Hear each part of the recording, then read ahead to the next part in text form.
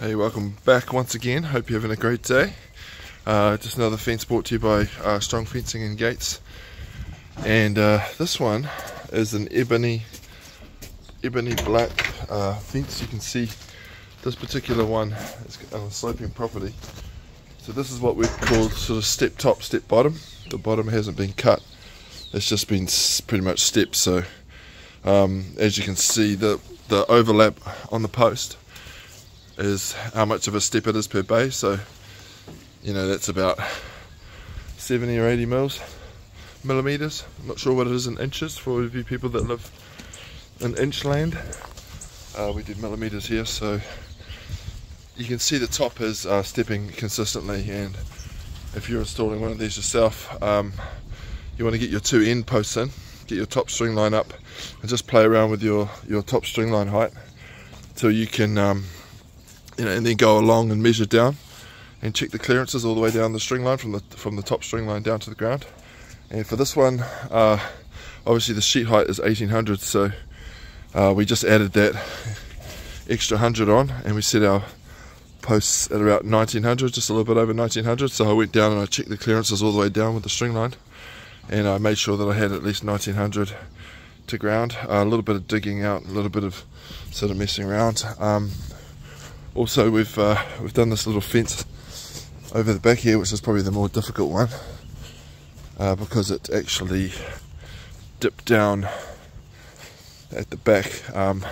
So the good thing about Coloursteel, I've probably mentioned before, is you can put these retaining boards in the bottom. So this is just 50mm wide rough sawn timber, and that's necessary where you need to retain the garden so that the soil doesn't push down. But also we wanted to maintain a straight height from front to back, so you can see as I'm going down here, this whole entire fence is straight from the front to the back. So we kept the height, literally we kept the height from the front all the way to the back. Surprisingly, it just dropped down that little bit, but we ended up back at ground level at the back there. So you can see that I've set this height to the high side, just in case they want to fill up this garden level. If I had to put it down lower, then the garden would have ended up being put onto the fence. One of the things we always look out for is this internet connection. You can see how this internet connection has been carefully moved off the fence, and it will be reattached to the fence at a later date, but you've got to watch out for that, because it's quite expensive when you go through that. It's a bit heartbreaking when that happens. So yep, that's all our rubbish for the job. And you can see we actually put a little piece of timber under this front one too, just to maintain the step all the way down. And just get my assistant to close the gate. And this is the 880 wide gate. It's got a fully welded frame on it, 1800 high, and these are sort of 4mm thick aluminium posts, so they're quite solid. And we use a heavy duty hinges and this deluxe lock latch. It's quite a good little latching system that I've shown you before, but it's got a self-closing scenario. These are the true close heavy duties. We didn't have black screws, so we had to use these silver ones, unfortunately.